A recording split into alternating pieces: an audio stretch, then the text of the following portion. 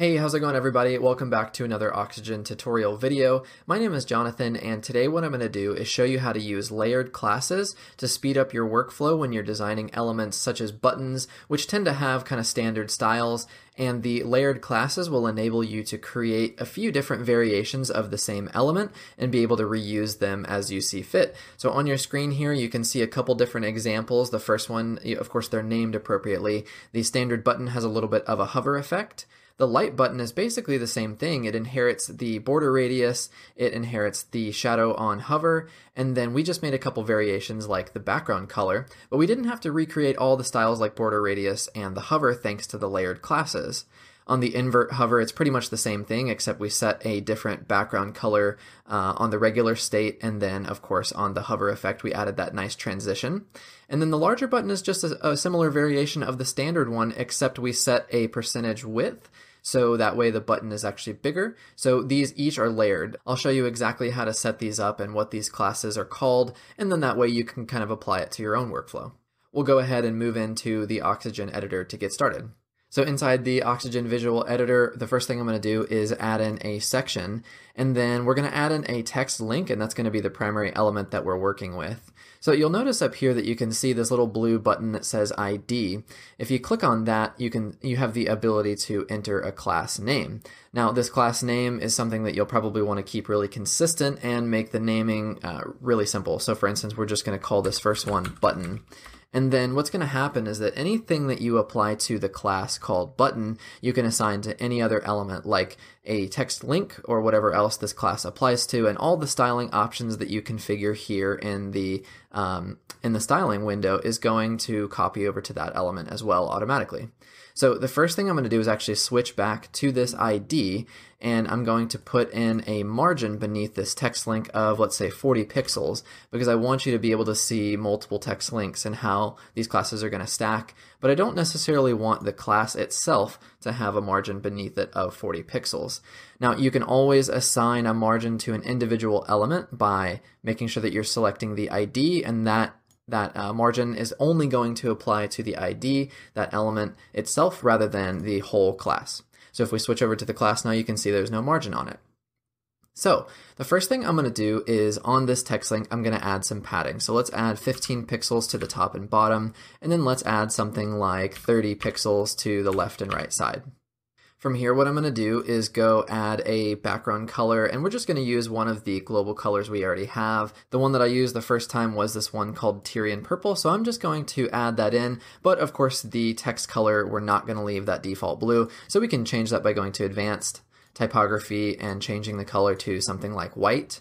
You would probably also want to make the text uppercase like we had it before. Generally, buttons tend to be uppercase instead of capitalized, so we're going to set it to uppercase. The font size, maybe let's bump up to something like 18 pixels. Buttons tend to have an objective like a call to action, so we want the font to be a little bit bigger. And then let's go back to Advanced, Borders, and we're going to set the border radius to something like 8 pixels to give the border a nice rounded edge instead of those sharp corners.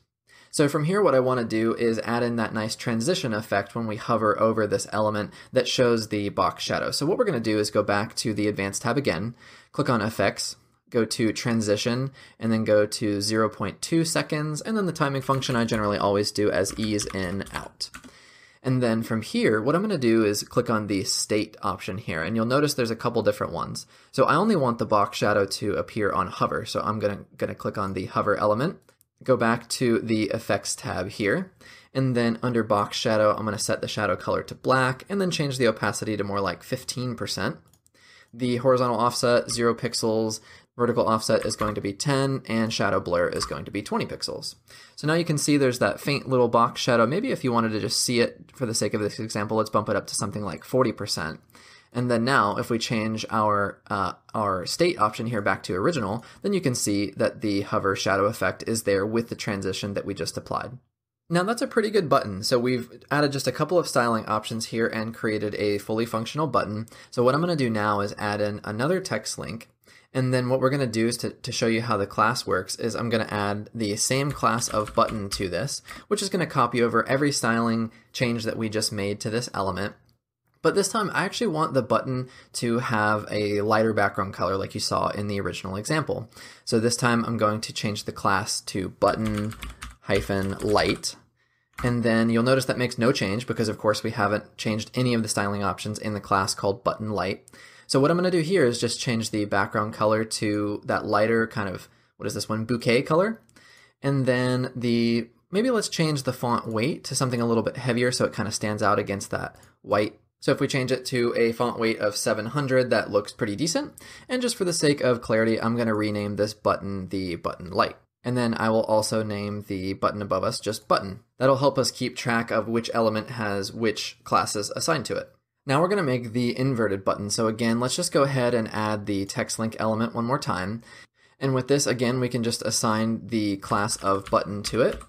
And then this one is going to take a little bit of styling. So actually now we need to go into this text link again. And you could either do one of two things. You could add the margin to this individual element if you wanted to, but let's actually just go ahead and assign it to the button.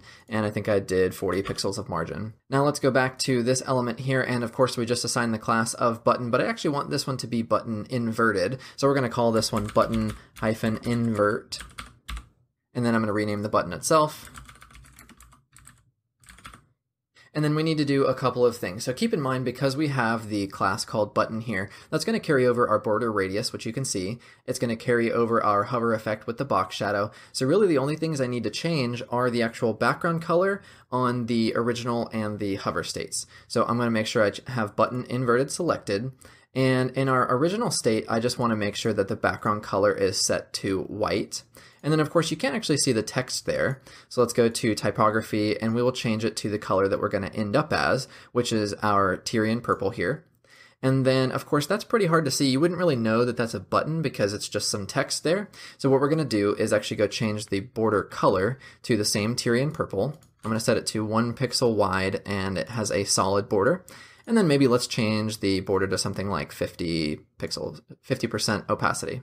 So now you can see that our inverted button is kind of coming along, but it doesn't change the background color on hover like we want it to. Now again, that's really simple to fix. All you have to do is change the state to hover. We're going to change the background color here to our Tyrian purple, and then we're just going to go to typography and set that to white again.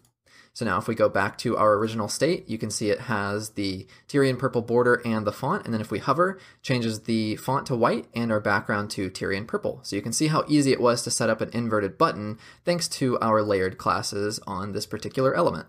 So I'm actually going to go ahead and just duplicate this element here. And the first thing I'm going to do is delete the button invert class off of this, just keeping the original button class. And then I'm going to add a new one called button wide. And then what I'm going to do here is just set the width to something like, let's say 35%.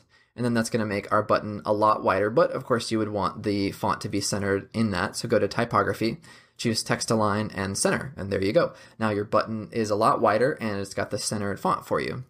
The other thing you might want to do on a bigger button would be something like increase the font size. So maybe like 20 pixels, and then maybe if you want the letter spacing to be something a little bit more interesting like 2 pixels, that kind of looks good actually. So you can see to achieve this wider button, all we had to do was make a couple of tweaks on this button wide class. And thanks to the fact that we're using our layered classes here, it was really simple to maintain the border radius, the hover effect and the box shadow, and the styling components like the background color. So if we go ahead and save, we'll refresh on the front end. And you can see there's all the options that we just set up. So our original button with just the hover effect, our lighter version with the hover effect as well that we were able to add in just thanks to the original button class, the inverted button, and our wider one. So hopefully this tutorial has been helpful for you to see how easy it is to layer classes on top of each other and save yourself a lot of time when you're designing larger sites especially. Thank you so much for watching this tutorial, and I will see you in a future video.